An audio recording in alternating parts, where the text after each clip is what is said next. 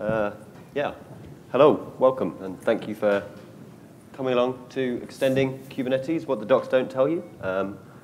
Funnily, I wrote this title a few months ago, and the docs didn't tell you a lot of this stuff then. We're gradually getting better at actually documenting some of this stuff, so you might be able to find some bits in the documentation now. You should, anyway. Complain at us if not. So, yeah. Who am I? Who are Jetstack? So I'm from a UK-based Kubernetes consultancy. We do a lot of deployments for a lot of different customers of Kubernetes and kind of accelerating their journey to cloud native, as it were, buzzwords. We write a lot of API extensions, so this is with custom resources, API aggregation, so on. Yeah. So, yeah, I'm a software engineer, solutions engineer at Jetstack, sorry. And yeah, I've been using Kubernetes quite a long while, and all of this new extension stuff is really exciting. So first of all, what is all of this and why do it? Yeah, Kubernetes has got a really nicely formed API, I think. It has its problems occasionally. I'm sure many have run into issues at points. But it's relatively consistent between types. You interact with everything in a similar way. You create your manifest. It's all nice and declarative, and things eventually happen. They converge. We have things like versioning, although occasionally there have been historically some problems with this. We can release V2 of an API and automatically migrate your applications across. Everything works fine. You don't have to upgrade everything at once, and that's versioning. It's got a lot of tooling for building all of these reconciliation loops. So you probably hear a hell of a lot, this desired versus actual state in Kubernetes.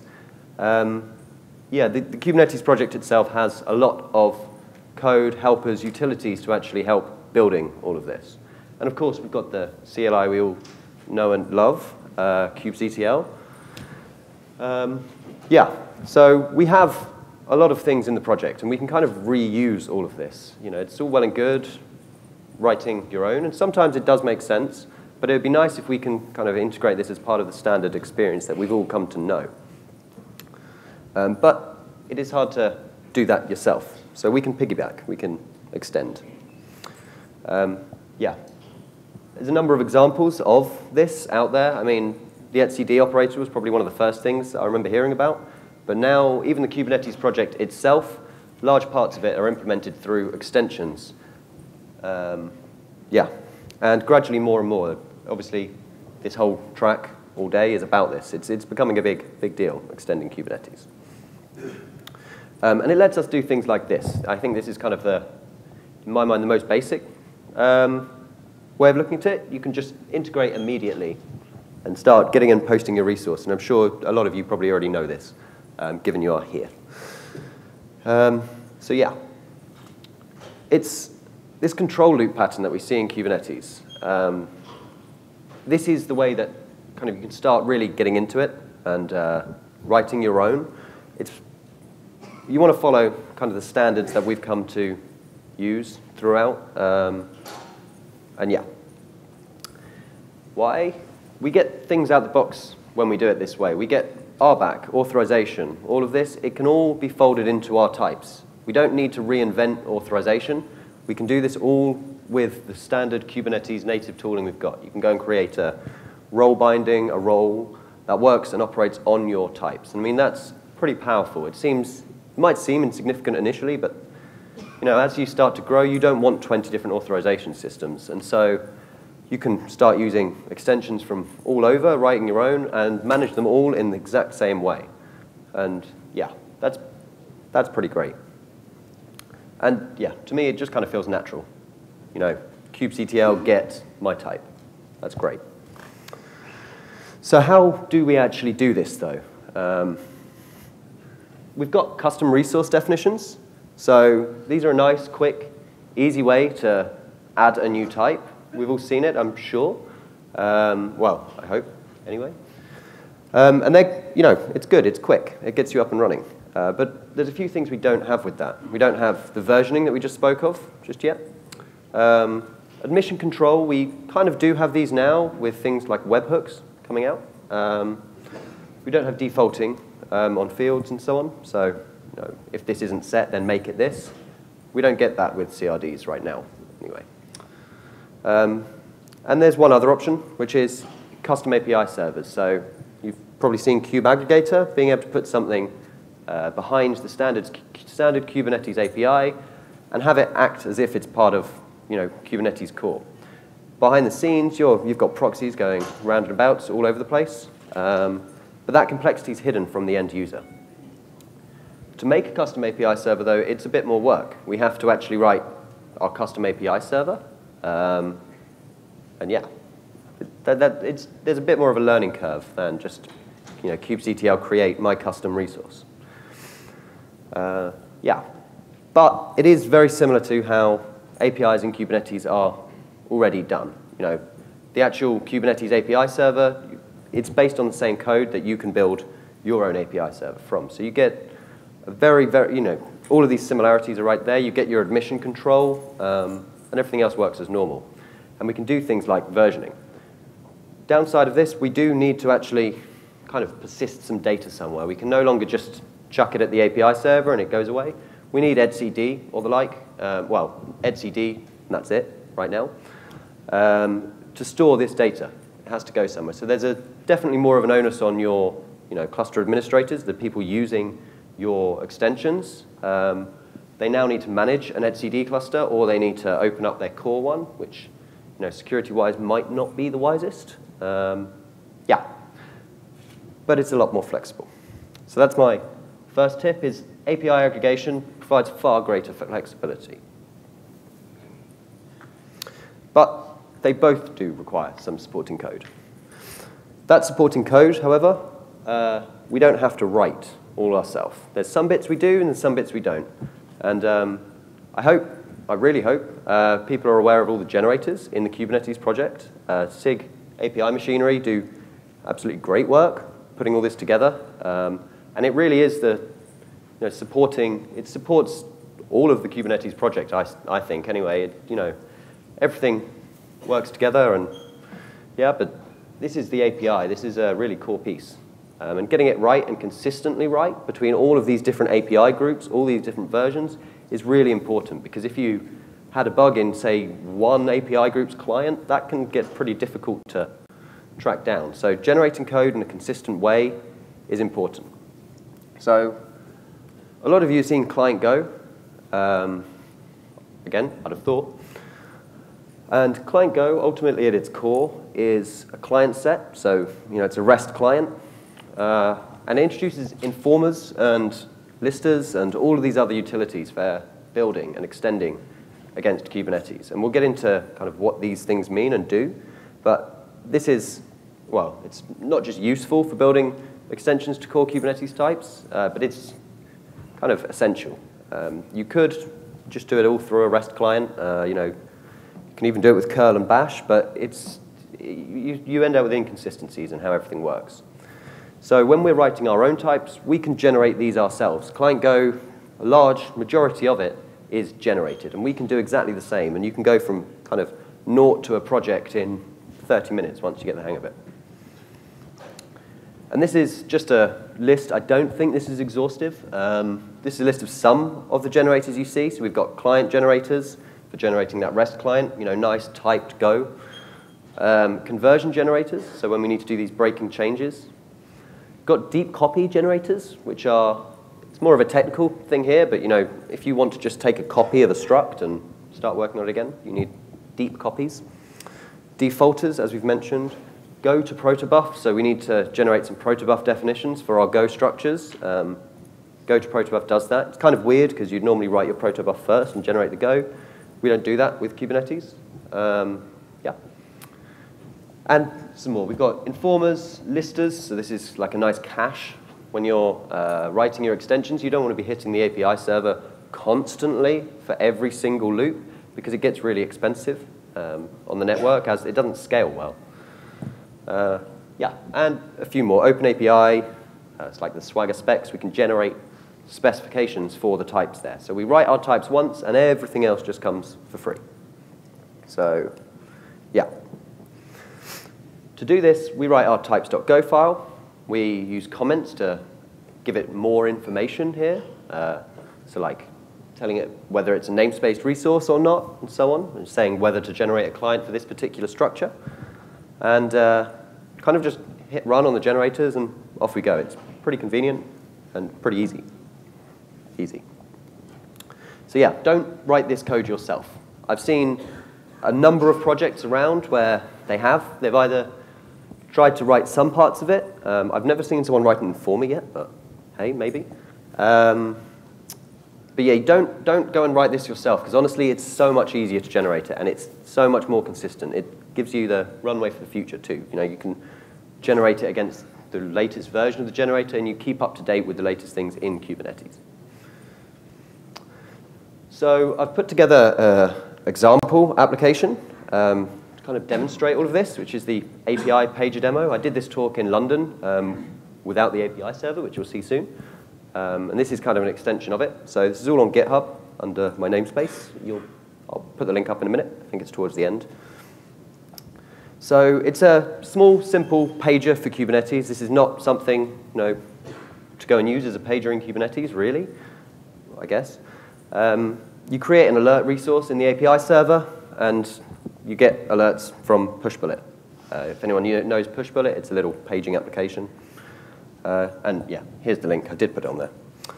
So I'll quickly show you that running, just so we're all on the same page.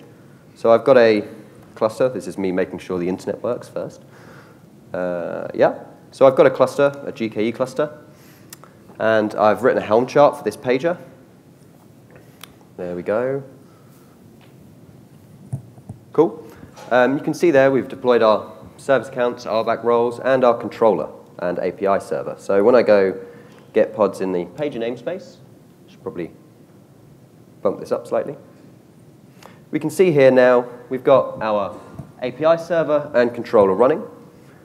We can see here, we'll see a lot of things. We can see we've actually registered this with the kube aggregator. So here we go, v1alpha1.pager.kates.co. And now I can say kubectl get alerts. There's nothing there, but we didn't get an error saying you can't find the type. You can go ahead now, create -f, docs. I can create an alert, and should on my phone, you can see there, we've got an alert come through. Yeah, I really hate that bit because my face appears very, very big on screen. Cool, so that's, I've lost my slides. Watching the keynote earlier, I thought I closed all my windows. Clearly not. Here we go. So yeah, that's the pager, that's what we're working with right here. So what have I used to do this? I've used the client generator, conversion generator, deep copy generator, informer, and lister. So what is all of this? So first of all, we've defined our types like this. So we have our type alert. We've got our standard metadata blocks, type metadata, and then a spec and a status, just like you see with other Kubernetes types. This is a really simple one. We have our message as part of the spec, and then the status at the end of it. And the status just records a Boolean, which is whether or not the message has already been sent, because these types will persist in the API. We have a declarative API in Kubernetes. They don't just go away afterwards. We could delete them maybe, but it gets a bit racy there, potentially. So yeah, we define these types. There's some extra comments that go in here, and we'll see those in a second, and then we run the generators. So follow the rules with these generators. If anyone's used them already, you might have run into random panics. You might have not got the code you want at the end. You have to follow the rules. And these they're documented in, I think, the client Go repository. There's a few different places. We've got some links at the end that will send you out there so you can go and look yourself. But yeah, you do need to follow the rules. I've tried to fight it. It's hours wasted, basically. Yeah. So client generator, first of all. What does that give us? Things like this. Our client, pager v1alpha1.alerts, and then namespace. And we can do an update. And under the hood, that's hitting a REST API, and it's actually going to go and perform this update for us. Informer generator. So I don't know how many people are using informers right now, but you want to know when something in your API server has changed. That is the core of this reconciliation. the desired and actual. So here we add an event handler, and we say when something has been added, when a new resource is added, we queue it to be processed. When it's updated, we do a quick check to see if it's actually changed, because there's not a guarantee of only once delivery here. This can be called multiple times, which is why you have to always look at the desired and the actual state of the world in writing these. And a simple delete function as well, so responding to your resource going away. Conversion generator. Now, this is an exciting one, I think, if you get excited about APIs and maintenance and so on. So this is one example. Say we've written our V1 of our Elasticsearch cluster resource type, and we thought we could just have a simple 3 data nodes, 3 ingest nodes, so on. And we want to change that to something more like what we see on the right. Conversions allow us to do this without causing massive problems for our users. The users can still go and create the old resource type, and everything continues working with the next bit. And that's super powerful. It means you can more confidently push out an API and get users using it without thinking that you're going to go and break everything next week when you realize that you've done something wrong. And we'll see an example of this in a minute. So let's actually take a look at some of this code quickly first. I did say it's a bit of a technical talk. So this is the repository here. Yeah, I've already linked to it. And you can see this is a very, very simple controller. And if I jump into it, I'll have to talk you through it. We can see here the actual creating our informer. So we grab an informer here from our shared informer factory. Now this allows us to build multiple different control loops that all use these same types and not kind of have to watch 20 times. There's only one. There's a nice big shared cache. But here we just add our new function. So in queue, update, delete, and so on. And the reason why we actually in-queue things, we don't directly do stuff here. We don't send the notification immediately. We have a work queue internally to the application, and this is all part of client Go. You can see just a little bit further down, you can see that we're actually reading messages off of a queue.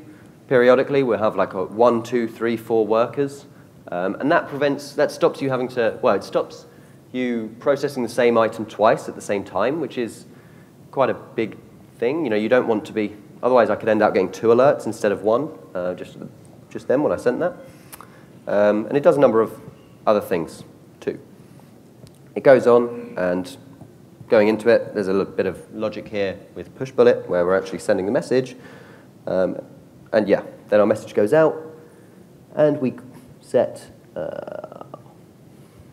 .sent. You can see here in our sync function. So our sync function is called each time that a message is read or a resource is read off of the queue. And the first thing we do is check to see if it's already been sent. And if it's already been sent, we can just kind of return nil here. We don't error. We're done. There's nothing more to do. Otherwise, we prepare our new message, and we go and post this note. And that's how it gets through to my phone. So it's pretty simple there. And at the end here, if we have just sent the message, we now need to actually mark it as sent in the status. So we set sent here. And this is where the deep copy comes in, because a minute ago I mentioned this shared cache. Well, we don't want to modify resources in that shared cache because it can cause all kinds of inconsistencies. So we use the deep copy function here, which was automatically generated by the deep copy gen, and then modify our resource, and then call update. Great. So where does the API server come into this? Well, yeah, sorry. First of all, that tip. Don't modify resources in the cache. Bad things can happen, and you probably won't see the bad things happening for quite a while, and then they suddenly will, and you won't know why, and yeah, it's not good, not good. Cool. So I was talking about these conversions, so creating the new version of our API, V1 Beta 1. So I've had a breakthrough. I've realized message isn't quite what I want. I want content, and I want a title field too. So I'm going to launch my V1 Beta 1 version of the API. Yeah. So jumping to that, just so you can see what I'm doing here. This is our alpha version here. We've got a kubecon alert. And this is our beta version. You can see the title has switched. We've added the title field, and the field content has changed. So thanks to these conversions, this is possible. So I can show you here, our custom API server is able to actually, if I can remember, nope. There we go. So I found out I can actually request a specific version from the API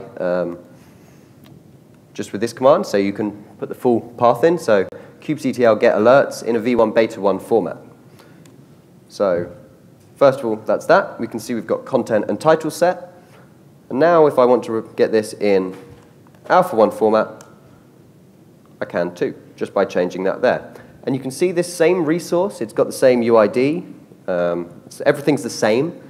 But the API server can dynamically convert that for us. So your old controller that is written against the alpha version of the API will continue to work if someone's created something in the beta format. So you get this kind of nice seamless upgrade process. You don't need to do everything all at once, turn it off and then spin it all back up. It all happens for us. So, yeah. I'll quickly show you how these actual conversions are done, because I think it's something you don't actually, there's a lot of complexity in Kubernetes itself, and it really does make it hard to see. So here we have our conversions, and we're basically, a lot of this can automatically be generated, but some bits, content to message, a generator's never going to be able to work this out. So we do have to help it out here and tell it how to do it. So if I just jump in, into the beta version here, we can see, first of all, we're converting the alert spec, and we say out.content equals in.message. So it's a simple one equals the other. We're just mapping these two fields together. But kind of how do we manage that? So there are external API versions, and you'll see this in Kubernetes. If you go into into the actual Kubernetes repo, you'll be able to see we have external versions and we have internal versions. Well, an internal version. So the external ones are the ones that you actually see. They're the ones that you can request and do things with. Whereas the internal API version is used solely internally by the API server. Now, that is kind of a basis for conversions. You don't write a conversion between v1 alpha 1 and v1 beta 1. You write a conversion between the internal version and the alpha version, and then the internal version and the beta version and back. And the API server can then use that internal version as kind of a way to go anywhere. So if you need to go from v1 alpha 1 to beta to v1 or anything, it can just go from the external to the internal to whichever other external version you like. And we can see that here in the pager demo. We have our internal version defined here. There's a few differences that you'll notice. There's no JSON struct tags. So if we go here, we have all of this JSON. That's because we do actually convert this to JSON at some point. But the internal version, you don't. And this is one of the rules that you have to follow. If you go and put some JSON tags here, the generator, it doesn't even error nicely. It just doesn't do what you expect it to do. It tries to make an external, internal version, and things start to fall apart a little bit. Maybe that will get better. I don't know. And you can see we actually have these tags. We say gen client here. So this is telling the client generator to go and generate the client. So, yeah. Cool. I've jumped ahead there. Take a look. We just did. So you define conversions between the external versions and the internal versions. That's it. Never between the different external versions. So, yeah, kind of wrapping all this up, the API aggregation really is, it's far more flexible. You can do a hell of a lot more with it.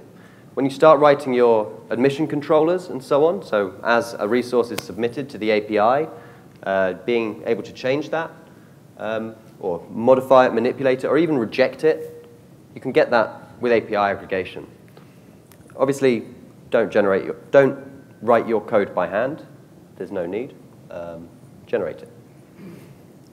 And yeah, so following the rules, not modifying the cache, and defining your conversions between the different versions, between the external and the internal version. So yeah, this is a nice big slide with tons of different things. We've got Stefan actually sitting at the front here. He's done a great blog post on all of these conversions. I'd highly recommend, on all these generators, I'd highly recommend taking a look if you're going to be doing this, but yeah. And yeah, that's kind of wrapping up there. I'll leave this up for a second longer because I know there's a lot of people want to capture this. I'll be posting the slides online so you'll be able to see. But yeah, thank you for watching, and I don't know if there's any questions.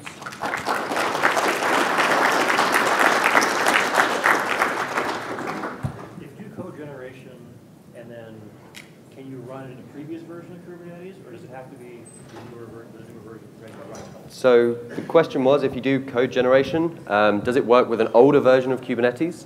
So it does work with an old version. It does work with older versions if the remote API server is a different version.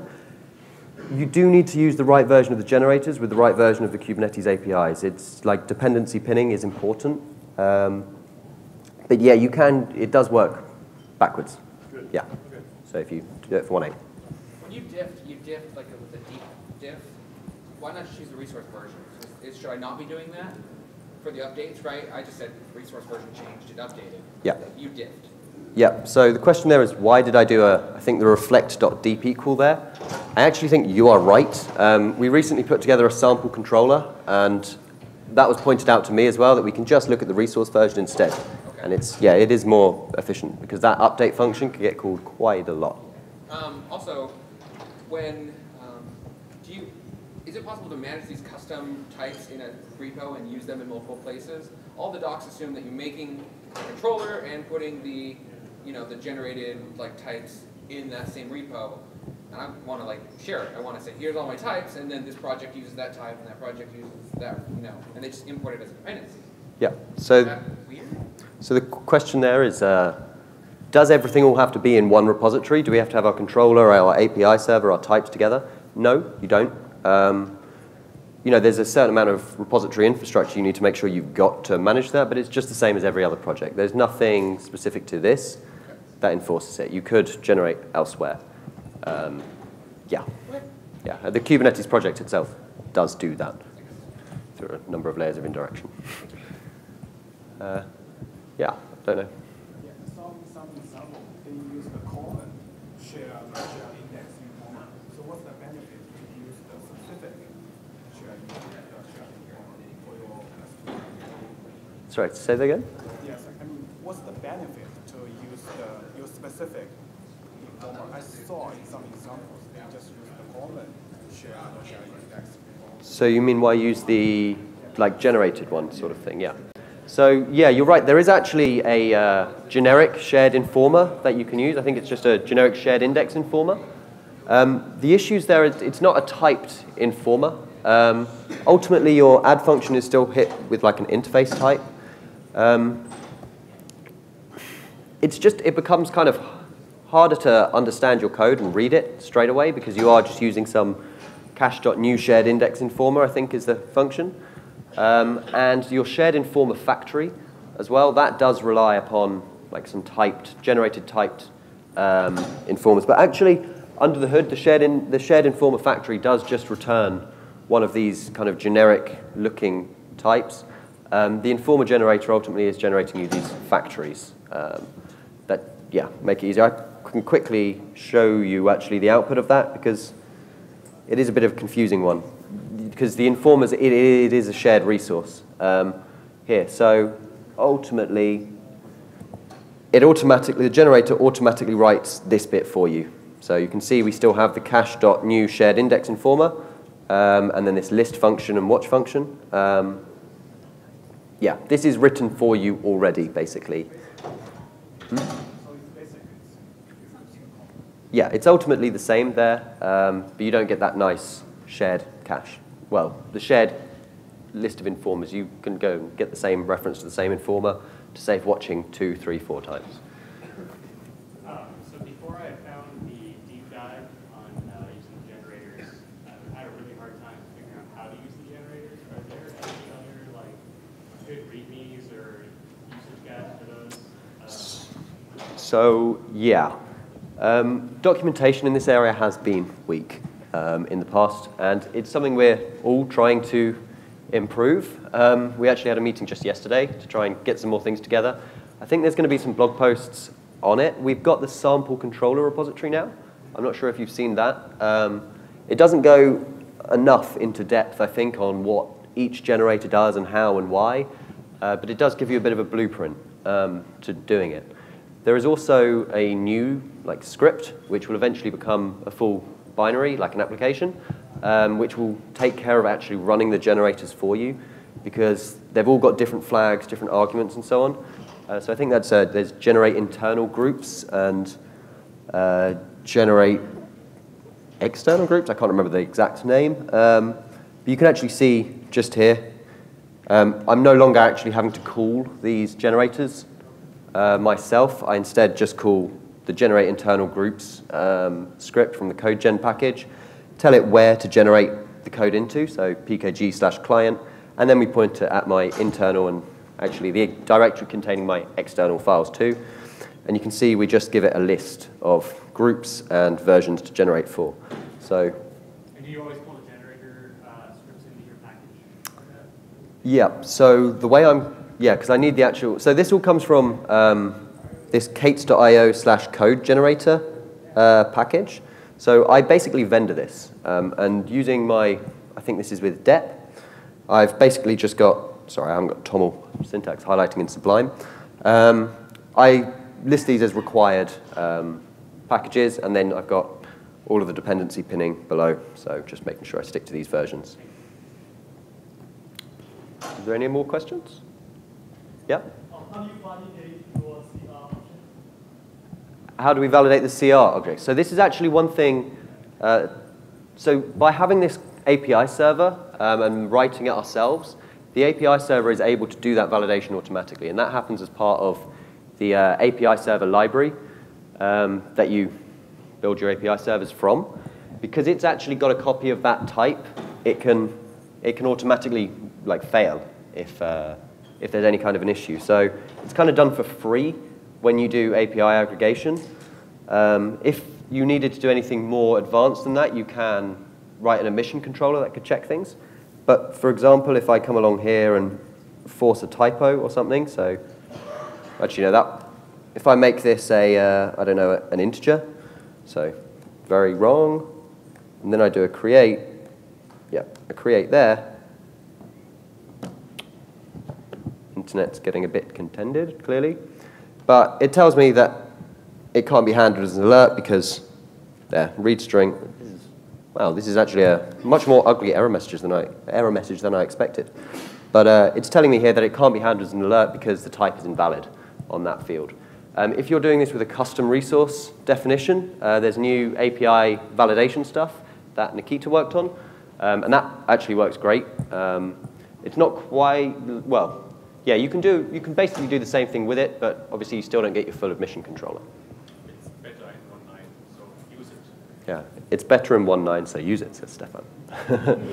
And yeah, I actually had to play with this on the plane over, and it is really good. So yeah, thank you, Nikita. Shout out. Is there any more? Oh, one more quick. Oh.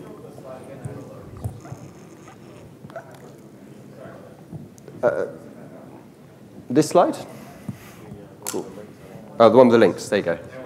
Cool. I'm being told my time's up. So, yeah, if anyone's got any more questions, though, I'll be around here.